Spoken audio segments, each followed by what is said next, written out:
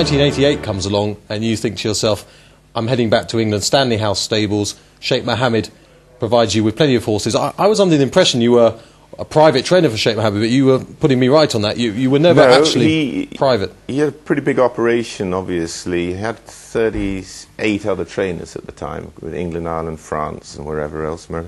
So to that extent, it was quite a broad spread.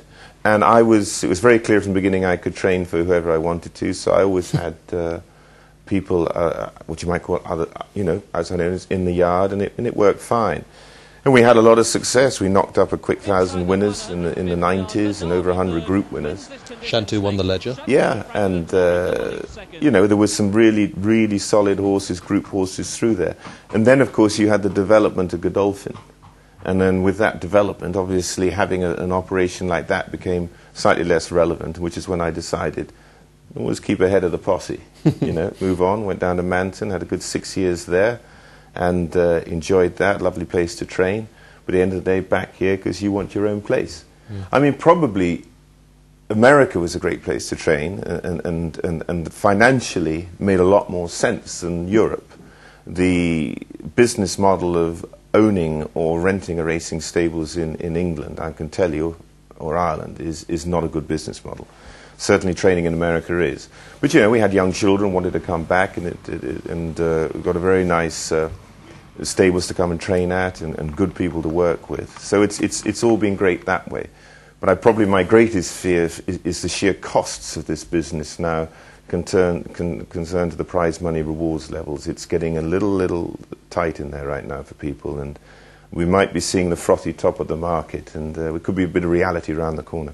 Well, I don't think you need to worry about that on the way you're going at the moment. But just mentioning some of your good horses, obviously I said Shantou won the Ledger, Benny the Dip, great day come Derby Day, brilliant ride from Willie Run, Silver Patriot, Pat thrusting on the outside, great horse race. Yeah, it was a fabulous race. It was interesting from the point of view that we were sort of going to have, Frank was going to ride, and then he went and rode the Godolphin horse.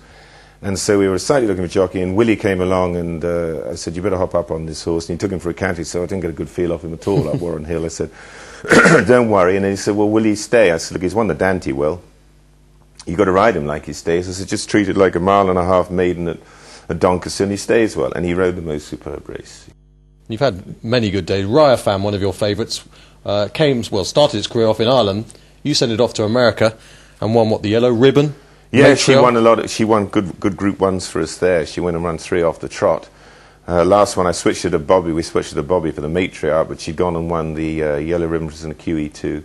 She was pretty phenomenal filly, not very big filly, but she had a huge heart, and she won obviously Grade 1s here and Grade 2s. And Marcel Boussac was a great run as a 2-year-old, second in the Group 1 in Ireland. But fillies like that come along every so often, not very often. There's certainly a lot of pleasure when you're around them. I think people learn in life that if you're lucky enough to be associated with good horses at any stage of your career, appreciate them. Because by definition, athletes of that nature are very rare. You've had pyramids like that, there's very few at the top. But you've had your fair share. Perhaps your two fastest, Wolfhound, who we saw, I think, Haydock Park Sprint Cup, Mace Roberts rode that day, and also, of course, Oasis Dream, probably the fastest you've trained. Yeah, he was very quick, particularly, he was probably the fastest. I mean, certainly on the clock, if you worked him, I'd never had a horse work faster, since I was fast even in America over 5. Very quick horse, loved fast ground. Wolfhound, Cat Rail, all of those, Keen Hunter, all those good sprinters. Even old Malhub, who won the Jubilee, the first running of the Golden Jubilee Stakes at Royal Ascot. Gallantly, Malhub tries to hold them off. Danehurst has got within a length. 3 points the far side, can't go on. And a surprise in the Golden Jubilee. A winner for Kevin Darley and John Gosden. Malhub. A lot of fun, those horses. I'm trying to look for another sprinter. I got my eye on a 2-year-old, but we'll have to wait till he's 3. But they're a lot of fun having good sprinters.